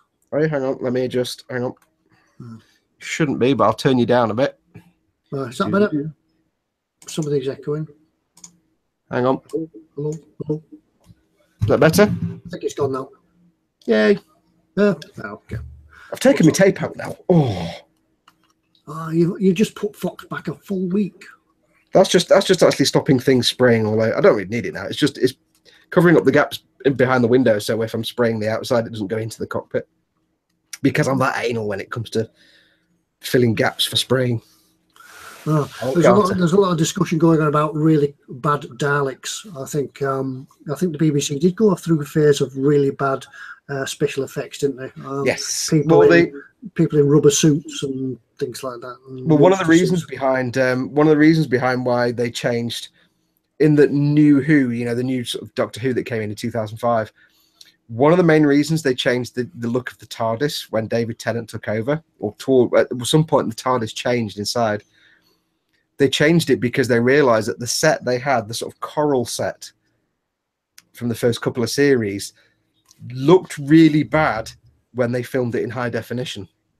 Because up to that point, they were filming it in standard definition. They weren't filming it in 1080p. They were filming it in 4K because everybody had normal TVs. So in 2000, I think 6 or 7, they had to rebuild it. They had to rebuild it so they could actually film it with proper film cameras and high definition cameras because they knew people would be watching it on massive TV. So they had to rebuild the whole set because what they'd done was fine for standard def, but if you look really closely, it's kind of shoddy. So, Mr. Lord says Babylon 5 special effects. Enough said. Yeah, Babylon 5, the good old Amiga computers and using a video toaster graphics setup. They were cutting edge graphics for their time. You've got to be honest. Consider they're using a Commodore Amiga and not like a studio setup. Quite impressive. But I never got into Babylon 5. I thought it was rubbish. That's probably it's probably the bad special effects that put me off Sci-fi.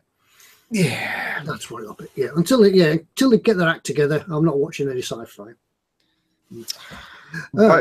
Define getting their act together. Yeah, so they have more flesh tones. Yeah, more flesh tones. Yeah. And they can wear them. They can wear head face masks that you don't actually see their eyes, real eyes. Their eyelids and everything just painted with mascara. You just want Barbarella, the TV series, don't you? Right. Yeah. Right. Steve shared scale models. Ted Fox, our eModels going to be at Telford this year. I can't find them on the traders list. Unfortunately, not. No. I think we said this. I think we mentioned this in another stream or something.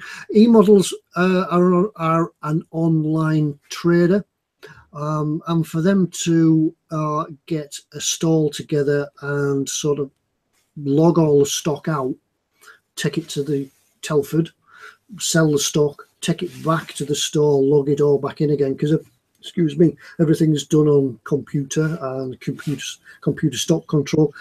It would really just be too hard to do for them to do. They have considered it, just putting a stand up, just a sort of a meet and greet type thing. That could be a possibility for the future. But they wouldn't sell anything. It would be just sort of a meet and greet, take along some of our eModels builds and things like you could have a look at and things like that. But that's something we can talk about for the future, perhaps. Yeah, they have considered it, and they do keep considering it. But like Ted says, it's just purely the matter of, because they're open at the weekend, so you've got stock in the store, you've got stock at the trade show. People buying when stock is sold at the trade show, it still shows as stock on the website. But then they've got to get all the stuff back, and then it's you have to do a massive stock check. And when you've got that much stock, it's a massive job, and it's just something that they just haven't got the capability to, they haven't got the resources to do it right now. Because in previous jobs I've done shows, I used to work in detailing, and we used to go to wax stock, ironically in the Telford Exhibition Centre.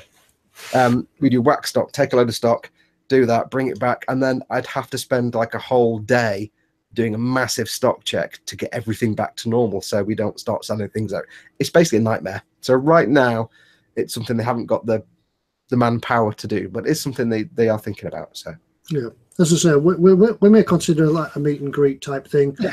Just have a stall, show some of our models off, a few giveaways and things. But Fox and I will be there. Hopefully we'll be there on the Sunday. Yes, I think we're going to wear our eModels jacket. I see. Yeah, we'll have our eModels jacket on. We're the easy ones to spot. We'll be a cool hat. May not be this cool hat, but it may be a cool hat. Yeah. We'll probably you'll probably find us in the bar. If we're not lying down, or you'll probably find us in the bar. Yeah. Jarman says it costs too much to do a stall. Actually, not that much, to be honest. Yeah. It's not the problem. Is not the expense of the stall, because you tend to make back most things. Like you tend to make back what you paid for the stall anyway. And you know, they understand it's really great PR and it's good community outreach. It's just the physical process of stock. When you're an online retailer, stock is a nightmare. Yeah. So anything off-site just becomes a living hell. And it's just a case at the minute. They're so busy right now, they just haven't got the manpower to take somebody off staff for a day and a half, 2 days to do a stock check to make a note of what they actually sold. And it's all very complicated. Yeah, so what we'll probably do. Yeah, Fox and I will be there, and I'll have a word with Pete May, and we'll try and get a handful of stickers and things like that. So if TK says he'll also be there as well. Yeah, TK will be there. As will Chris from Gross Models. Yeah, so there'll be a few well-known faces about. So come and see us, say hi, don't be shy. Yeah. That's what we're all about. Hoping to meet some of you guys as well, because we're just seeing you by names. We don't really know who you are. I will accept a free hot dog from anybody. Yeah, just saying. No reason for saying that, but you know. Yeah, So let us know who you are.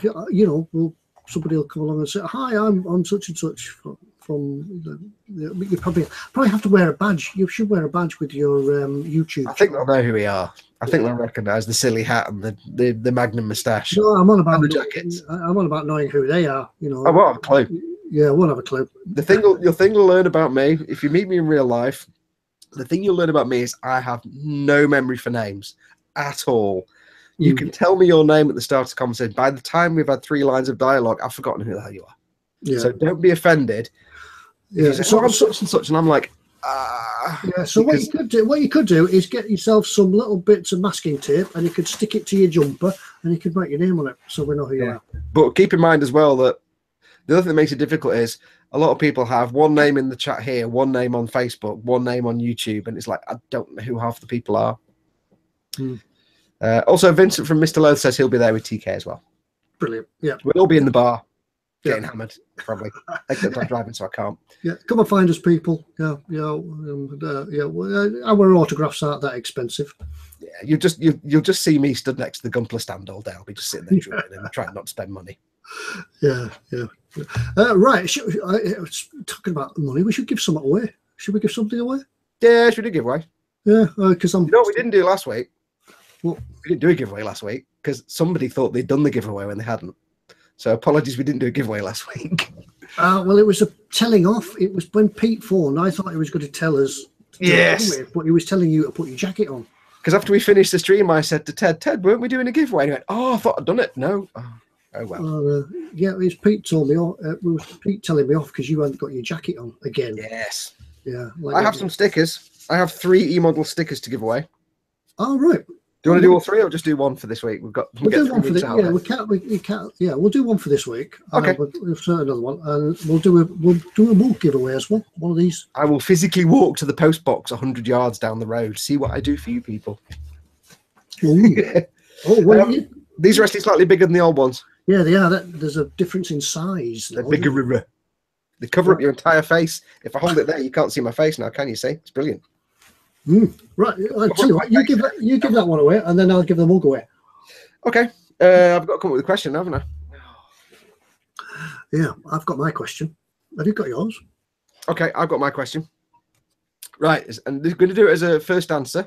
Now remember, it's the first answer we see in the chat, and we see chat differently to you guys.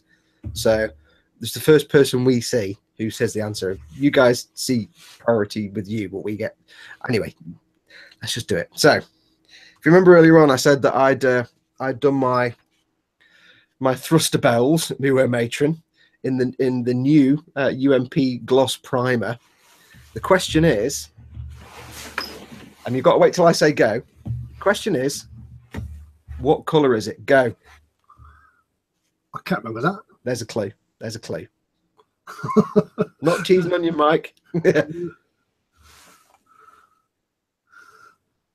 There we go. Trot and Chard, first one in.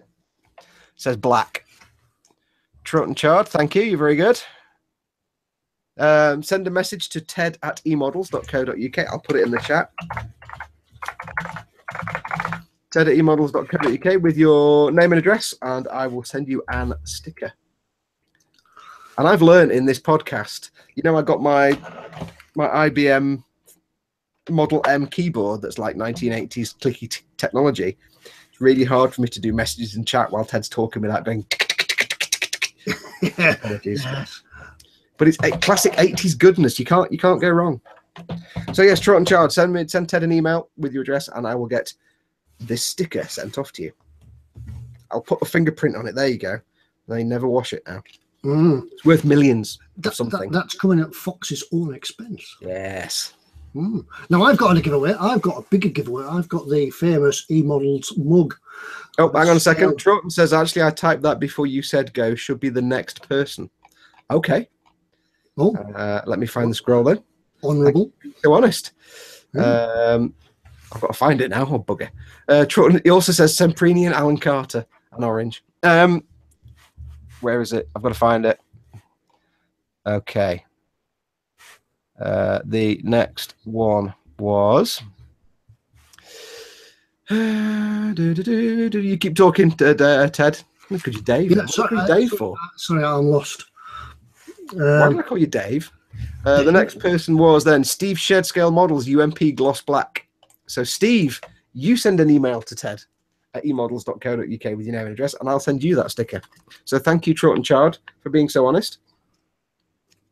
Yeah. So what are you doing? Are you doing a mug now? Right, yeah. I was just looking up a question for the mug. The mug. Oh, it's going to be some silly complex thing now, isn't it? No, it's not. How many rivets on the 1927 destroyer? Yeah, how many rivets were there on the Dreadnought? Yes. Yeah, yeah. It's one. If you were listening, if you've been taking notes. Yeah. We showed a model before, HMS Dreadnought. When did it enter service? What year did it enter service? Go. Well, you have to keep it on the chat, Ted, because I don't know. I wasn't actually paying attention at all. When did HMS Dreadnought? Was it HMS Dreadnought? Yeah, when did HMS Dreadnought enter service? 1916 June. No. 1943, 1950. Just need the year. 1906. There we are. Then that would be. Is it Osric 9000, the first one? Osric 9000. That's the first one that's popped up on my screen. Yeah, Osric 9000. Thank you very much. And send yourself an email. I said send yourself a model then. I'm like, what? Send yourself a model Send yourself an email to ted@emodels.co.uk and your eModels mug will be wending its way. Right. Right. Now, Ted. Yeah, I've just been thrown a curveball. That was all. I've lost you. There you go. You've been separated from your gin again, Ted. Is that what it is? Yeah, my gin's getting beyond arm's reach now, and I can't. Oh, that's a bad state of affairs. That's bad politics. That is. Right. Man should never be more than an arm's length away from his. I've got to tell you. Oh. Hello. Oh, this could be interesting. Mercy Dawson Harbour Board. Hello, sir. Yes, sorry. Yeah, I know. Yes, I haven't got the tie on. No, it was a bit too hot in here for a tie, but I got the jacket on. Yeah, I know. Fox hasn't. Yeah, but it's almost plaid. Almost plaid. Yeah, he's got a green t-shirt on. Will that do? You've got a terrible shirt on. Oh, you will. Oh, he said he'll be at Telford. Yacht Hair is on the move. That's us. Yeah, he said he'll be on the UMP stand, and he'll also be with us. Cool. Let you in. Yeah. Right. Oh, thank you very much, sir. Yes, sir. We'll have our jackets on, I promise you. Yes, we will, sir. I bet it's really hot as well. Yeah. Mm-hmm. Yep. And some stickers. We'll give away some stickers. Thank you very much, sir. I shall inform them. I'll look it up now. Right. Thank you very much. Yes. Goodbye now. Oh, we have a giveaway. Oh, hello. Just so the crowd knows, so everybody knows, Yacht Hair is his Secret Service name. Sort of Secret Service nickname. Yacht Hair. Yeah.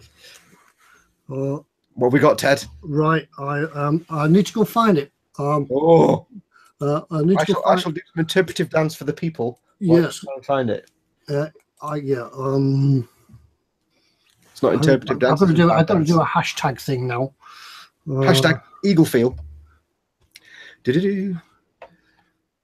Let me have a look at the chat then. Lots of numbers. Zadster says brace. Lynn Dipple says hotline. Chris says telling Fox to put the jacket on. No, I'm wearing a bad shirt. It makes up for it. Mm-hmm.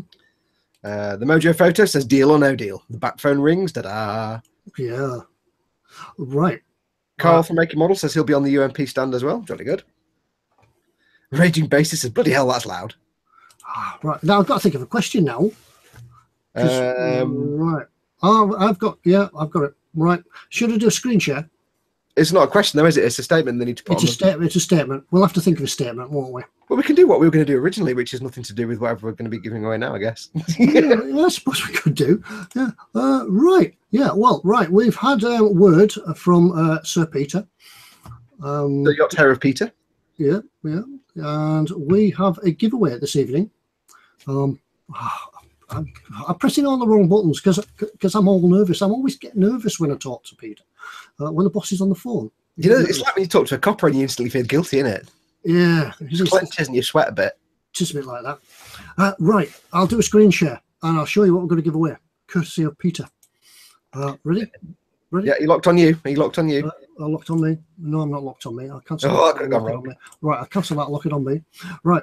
I'm going to do a screen share and courtesy of Peter, we are going to give away this. Your desktop. Ooh, that's a bit different, isn't it? Israeli Defence Force. Israeli Defence Force, an M3 half track from Dragon. I like a nice half track. Dragon actually do some really, really good armour. Really nice stuff. Yeah, so this is this week's great giveaway.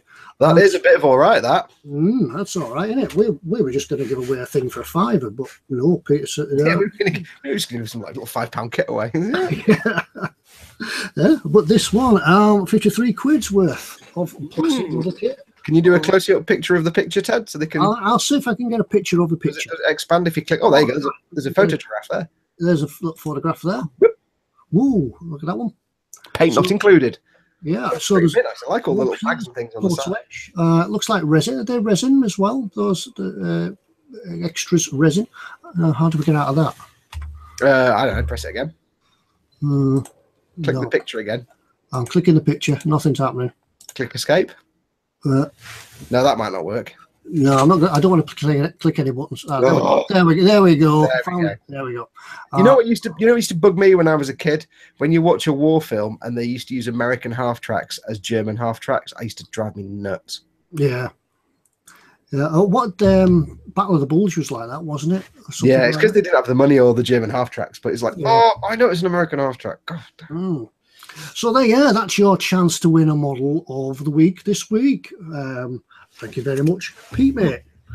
Oh, right, let's go back. Do we just go with, shall I just make up a phrase now? Why not?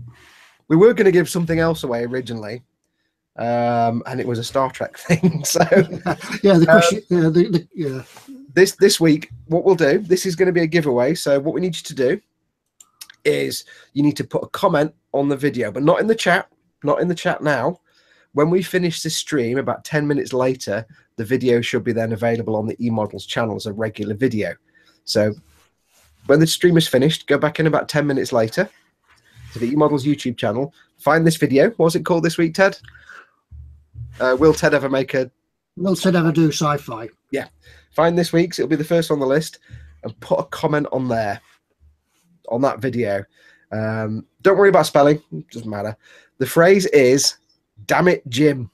That's the phrase, damn it, Jim. Because we're going to give a Star Trek model away. So put the phrase, damn it, Jim, as your comment. And what Ted and I will do is next Monday, we'll go in and we'll pick one of those comments at random. This means that if you're watching this live, give it 10 minutes and come back in and do the comments. If you're not watching it live, you can still enter because you've got until next Monday to put your comment on there. So, damn it, Jim. Spell it however you want. And we will pick a winner next Monday for that lovely, lovely tank. Will you write that down, Ted? I will, yeah.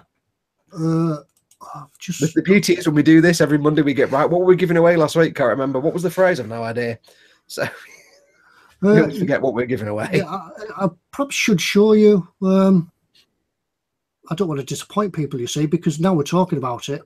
Don't show them what we're going to give them. We could do this.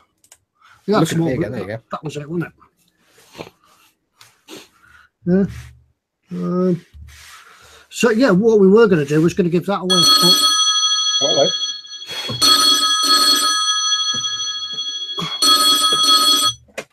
Hello. Oh, thank you very much. Right. Oh, they'll be happy about that. Yeah. Okay. Thank you. Bye. Oh, good news, everyone. Apparently it's locked on me. Ah, right. Hang on. Right. It's locked on you. No, it was locked on me. Ah, it was locked on you. Right. Yeah, nobody could see what you're giving, what I'm giving away. Right. Oh, right. Can you see that then? I'm not. I assume they can. I'm totally at a loss tonight, aren't I? Yes. There we go. There we go. Well, that's what we were going to give away tonight, but then we got the half track. Yeah. However, we've just had a phone call. We're giving this away as well. Oh, 2 giveaways in one night. 2 giveaways in one night. Yes. Yes. Yes. Your hair is strong with this one. Yeah. I think we should go. Yeah. Right. So you have what was your comment for the damn it, Jim? Should we just do that for both of them? Because I'll do 2 comments otherwise, won't they? Okay. So if you want to win the half track, this is going to get confusing. If you want to win the half track, put the comment, damn it, Jim, which makes no sense at all. If you want to win the Enterprise, put the comment, beam me up, Scotty. Beam me up, Scotty. There you go. Yeah. And then if you want to win both, because it's possible somebody could win both, put both comments. So, damn it, Jim, if you want to win the half track, beam me up, Scotty, or something similar there as, if you want to win Enterprise. You can put, you can do both if you want to. It's a random comment picker, so it could theoretically pick the same person for both, which would be handy for postage. But yeah, damn it, Jim, if you want half track, beam me up, Scotty, if you want Enterprise. You better write that down, Ted, because we're not going to remember which one's for which. You don't want to send the wrong one to the wrong person. I'll have to rewatch the stream later on. I'll be like, wait, Ted, we've got 2 comments. What's that all about? Yeah, right. Damn it, Jim. Beam me up, Scotty. Yeah, damn it, Jim. Beam me up, Scotty. It's almost remembering which one's for which. It's almost a script, isn't it? Damn it, Jim. Beam me up, Scotty. He never actually said that ever. Is it just a, Is what he said? Or just the urban myth? Nate Bliss said he would kit bash the 2 kits. Be interesting. Yeah, why not? That would be interesting. Yeah. That would be good on the readers. Enter per track. Enter per track. Star Tank. Yeah, Star Tank. That would be good on Readers Gallery. Put that way. Yeah, kit bash it and put it together. Yeah. You can make it a track or a track. A trek track. Half track. Track. TK says obviously it's flying to the Netherlands. I think it had something. What did it have on that? Sorry, I'm just going back again. It was from Space Seed, so you get Tenterprise. Yeah, and you get a small Botany Bay as well. Ah, right, that's what it is. It includes new Botany Bay kit. Right. Okay. So all I can say is Khan. No, that's the Wrath of Khan, not Space Seed, but there you go. Right. Okay. Right. Yeah. See, I don't do sci-fi, so. Yeah. Although I do the original Star Trek. If you say you never watched The Wrath of Khan, I will have to come to Cumbria and just slap you with a wet fish. Right, bring your wet fish to Telford. Oh, he's never watched The Wrath of Khan. People tell him he has to watch The Wrath of Khan. It's the best. It's the only good Star Trek film there is. It's the best one. And Trot Chard has just written something down that I can hear in my head now. He's written down Botany Bay. Botany Bay. Damn. Yes, it's in my head. I'm hearing Chekhov say that. We have to get out of here. No, that's Arnold Schwarzenegger. Never mind. Right. Right. We've been going nearly 2 hours now. Holy moly. I think this has been one of the longest. Right. Hang on. I'll ask if I can announce this. Oh, hello. It's getting a bit crazy now. I don't know what's happening, people. This is why you have to stay to the end of the podcast, because there's all kinds of crazy nonsense going on. Jeff Longman says, just up to say goodnight, everyone. Jeff, stay there. I don't know what's happening. There could be something happening. So don't wait. Wait till we finish. We're only going to finish in a minute. But wait till, because Ted's doing something. So Chekhov wasn't in the space yet episode. No, he wasn't. Right. Just wait for the phone to ring. Chekhov with the B5 cattle.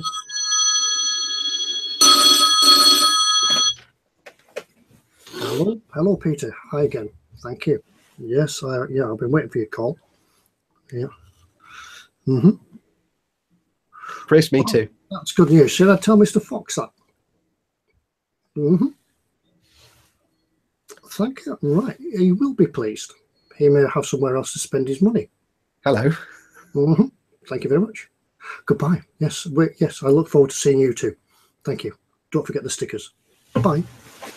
I thought you were going to say yes, love you too then. Yes, they are the importer, and eModels will soon be importing Bandai models. Yes. It's worked. I've nagged him for months. Yeah. Did he say anything specific like Gumpler? He didn't. I think the details are still being thrashed out. Yep. So everybody, it's news live tonight. Live, we have a news headline that eModels will soon be importing Bandai models. So they're on the case. They have taken your requests and they have dealt with them. If that happens, if we actually start getting gunplaying, that means I can make Gumpler for eModels videos. Yeah. So I would think, when you see Peter, when everybody sees Peter at Telford, you can hug him. So we should wait with bated breath and see exactly what that means. Right, and now Fox is on a high. I think it's time to close down before he collapses with shock, and say good night to everybody. Great news all around. 2 giveaways, a cup, the stickers. Great news like that. What a fantastic evening this is. So remember, don't forget. Damn it, Jim! If you want the half track, somehow I've remembered this. Beam me up, Scotty, if you want the Enterprise with the Botany Bay. Or both, if you want both. If you're not watching this live, you can still take part. Just go and put the comment on this video that you're watching now with your eyes. And we'll draw the winner next Monday. And yes, Bandai. Yes, right. Yeah. Do lots of big wheeze now because I'm dead excited. I'm like a puppy dog with 3 tennis balls. Yeah, we will now go and have a celebratory drink. We will wish everybody good night, and thank you for joining us once again on this eModels live stream, courtesy of eModels, emodels.co.uk. Go and have a look at the website. You never know what you'll find. There's all sorts of Yes. Bye, everybody. Bye. Bye. I'm a bit hyper now. Keep waving, Fox.